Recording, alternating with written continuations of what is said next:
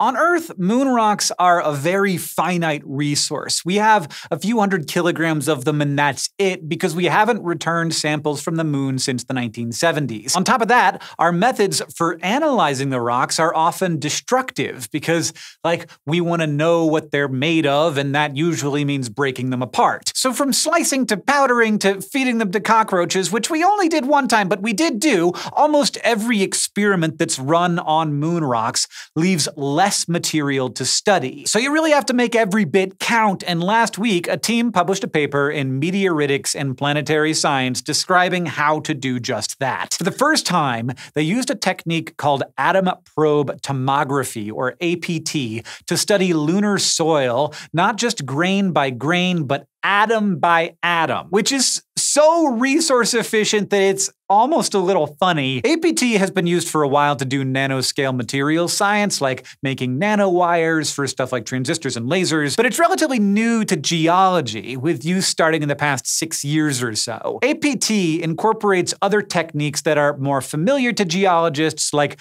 time-of-flight mass spectrometry, where you separate a sample by the masses of its elements and compounds. But unlike regular mass specs, this technique can build a 3D map of a sample. That's a big deal because while APT does destroy a tiny bit of your original sample, you end up with a digital recreation that can be used in future studies. Here's how it works. First, you use a beam of ions to carve a tip out of your sample. Then you use a laser to knock individual atoms off that tip, which then fly into the time-of-flight mass spectrometer. Heavier atoms fly slower than smaller ones, so by calculating how long it takes for a particle to get to the mass spec, you can figure out the particle's mass and identify what it's made of. But the more important thing is, you're doing all of this with an unreasonably powerful microscope that allows you to see the locations of the individual atoms. So as you work through your sample, you can keep track of every atom or molecule you come across, and with that data, you can make a 3D map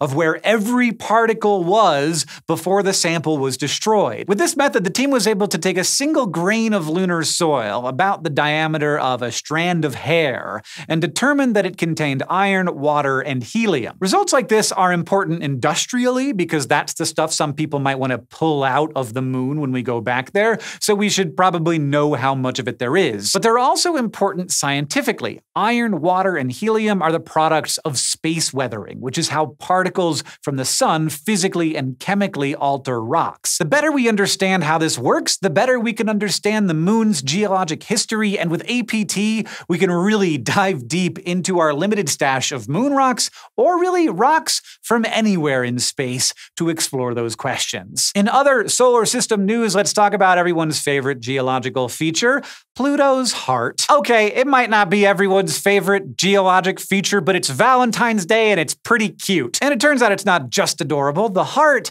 is a major influence on the dwarf planet's landscape and atmosphere too. Pluto's atmosphere is almost entirely nitrogen, and Pluto's heart, especially its left lobe, called Sputnik Planitia, is also mostly nitrogen, just frozen solid. During the day, it's warm enough that some of the frozen nitrogen becomes gas and enters the atmosphere, and at night, some of the nitrogen in the atmosphere freezes back into the heart. So on Pluto, you have this day-night cycle where the atmosphere gains and loses mass and pressure, which can create strong winds. And in a paper published last week in the Journal of Geophysical Research Planets, a team of scientists demonstrated that this process could be causing another one of Pluto's oddities, the fact that part of its atmosphere rotates backward. Backward meaning that it rotates opposite the direction as the rest of Pluto, which honestly is really weird. In the study, the team figured this out by running some models made with data from the New Horizons spacecraft. The models show how in the northern part of Sputnik Planitia, where it's currently summer, ice turns into gas during the day and then raises the local air pressure. Then that gas moves south to areas of lower pressure, and since it's currently winter in the south, the gas then freezes back onto the ground. This wind doesn't just affect Pluto's heart, though. As the air moves north to south, it actually gets deflected by the dwarf planet's rotation, and that ends up pushing winds westward in two regions of the atmosphere. It makes the upper atmosphere move east to west instead of west to east like the rest of the planet, and it also creates a local westward current much closer to the ground. This current picks up all kinds of dust and haze and drops it right next to Sputnik Planitia, creating stripes that stretch out to the west side of the heart. These results both provide insight into broad planetary processes and let us talk about the local weather just inside the heart. That kind of view is really hard to achieve and a testament both to the quality of the model and the quality of the data New Horizons gathered. Before the mission, the best images we had of Pluto were incredibly fuzzy, and the only way we could study its atmosphere was by waiting for it to pass in front of a star and see what light filtered through. So New Horizons has really revolutionized our understanding of Pluto, and even though it passed the dwarf planet almost 5 years ago, we're still learning so much from it. Thanks for watching this episode of SciShow Space News. We put out an episode like this every week, so if you want to join us in keeping up with the latest space research, well, the more the merrier. You can subscribe using the button below or at youtube.com/SciShowSpace.